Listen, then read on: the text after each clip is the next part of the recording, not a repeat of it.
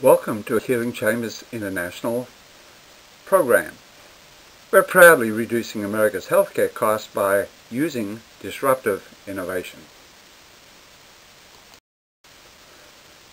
This very strange term, disruptive innovation, was first coined by a professor, Clayton Christensen, said to be, by Forbes magazine recently, one of the most influential business theorists of the last 40 years.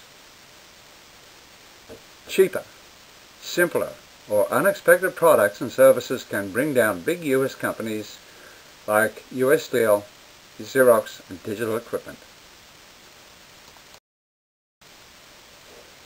Because of recent ill health, he actually spent time looking into the high cost of American healthcare. And he came to the conclusion, read along with me. He suggests medical procedures to be taken out of the hands of physicians and delivered outpatient at pharmacies and non-hospital settings, since many procedures are processes rather than medical art. And this is what we do and have been doing for a long time. And we're talking about hyperbaric oxygen therapy.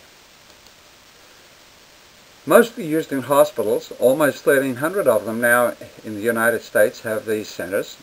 They're high-profit centers and high-expense centers too. The equipment is very expensive.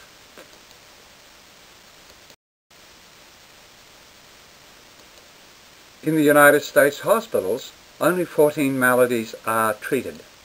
And these 14 maladies have been selected by the Undersea Hyperbaric Medicine Society. We're going to talk about them in a moment. But the average hospital charge for 90 minutes in a chamber to 2 hours is $1,800. That's a lot of money if you have to come back 30 consecutive days, $54,000. But it's a low price to salvage a limb. Because of the high cost, there are explicit and enforced rules in a hospital setting. Many, many rules. But there's no doubt about it. Hyperbaric oxygen therapy belongs in hospitals for emergency and other uses and Medicare payments.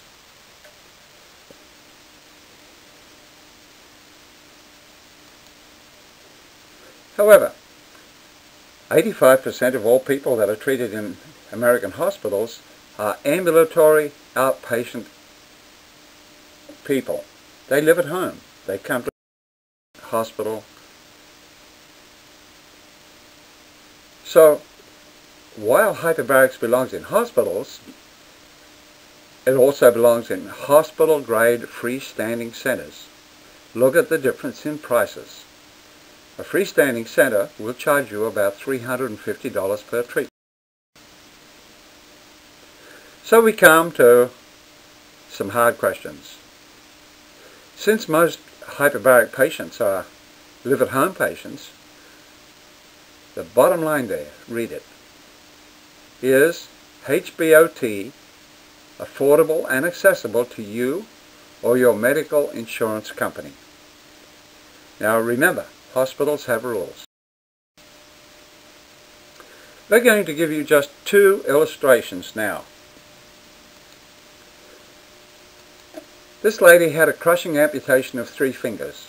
She was treated at a Healing Chamber outpatient center. We'll tell you why in a moment. When they sewed her fingers back together, you'll see she lost one. Unfortunately, gangrene set in. And even though she was one of the 14 approved treatments, she had no insurance. So the surgeon said the quickest and simplest way to look after this patient is to chop all of these fingers back to little stubs. She chose to come to a Healing Chambers of America. She had 25 treatments. She ended up with a fully functional hand. For less than $9,000 at a freestanding hospital-grade center, she saved, or her insurance saved, $36,000 That is significant. This proves up Professor Christensen's point. Not only that, she saved her professional life because she's a left-handed healthcare. Another one. 45-pound, 7-year-old Carson Cloyd had leukemia, things went bad, he caught a fungus, and he had radical surgery. The oncologist estimated that he would only live 5 more days. The local hospitals, including the University Hospital, refused to accept Carson as a patient, even though Carson had full insurance, even though this Mucor was one of the 14 approved UHMS conditions. Carson was sent to a healing chamber center here in San Diego. Here he is, his very first treatment. Look at the face of this little boy. Yes, it's the face of a dying child. 10 days later, look at the face of this little boy. It's the face of a recovering child. Now look at Carson, 3 years later, fully recovered from his surgery, but the interesting thing we found is that hyperbaric oxygen therapy is very, very useful as an adjunct in the treatment of leukemia patients, young and old. And now many oncologists, including oncologists at Children's Hospital in San Diego, send their kids and people in crisis to us. And that's an off-label condition. Carson's surgery cost $2.2 million. It's figured that had he had a hyperbaric oxygen therapy right at the outset, it would have been less than half. Because Healing Chambers International do not treat Medicare patients, we don't have to abide by the same rules as hospitals. That means doctors, such as the oncologist we mentioned, can actually send in patients for other ailments that are recognized overseas, but they're not recognized in the United States. Such prescriptions are lawful. Another good thing is, because we're not involved in a hospital, we can negotiate rates with insurance companies and patients. And you'll see that many government departments do negotiate lower rates to save money in these tough fiscal times.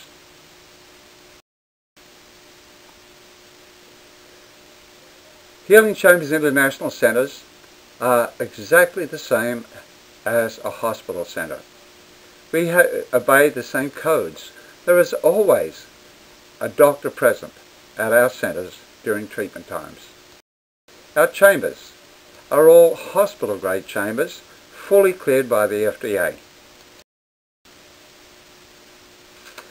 Well, what's the reaction of the UHMS with their 14 maladies? Here's a classic reaction, published April 27th in the San Diego Tribune.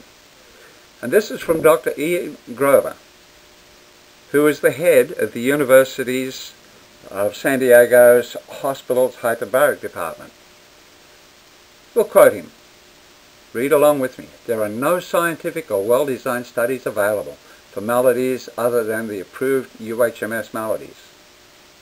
And, he went on in this very large article, hospital-based HBOT centers will say, buyer beware, on off-label maladies as treated in freestanding hyperbaric centers, since, and again he repeats, there are no scientific or well-defined studies on these. Those centers, he ended the article with, give hyperbarics a bad name. Well, sorry, Dr. Grover, we disagree, and so does the professor.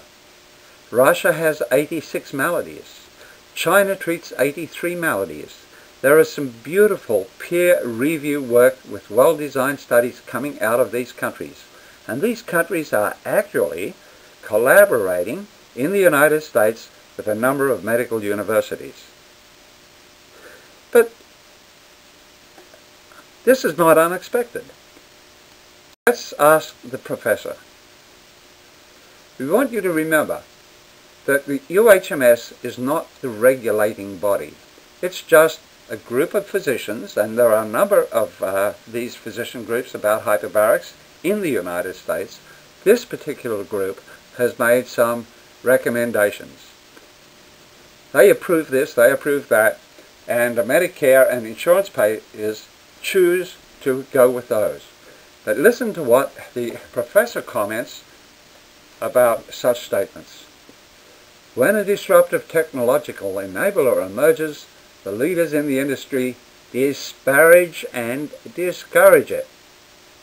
Thanks, Dr. Gover. Then he talks about, not the UHMS, but the regulators. The people who say what can be done. Regulators must beware, therefore, of attempts of leading institutions to outlaw business model of innovation. What is in the interests of society most often does not coincide with the self-perceived interests of the leading institutions.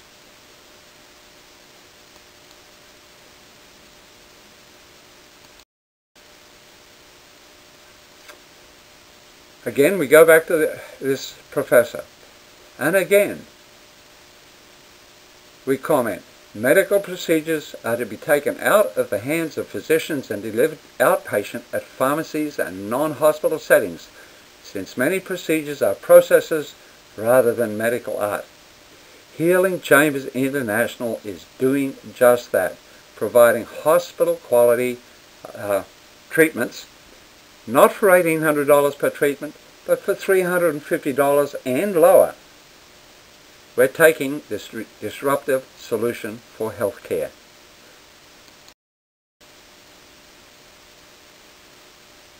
We're the United States' largest and fastest growing group of hospital quality affiliated freestanding hyperbaric centers.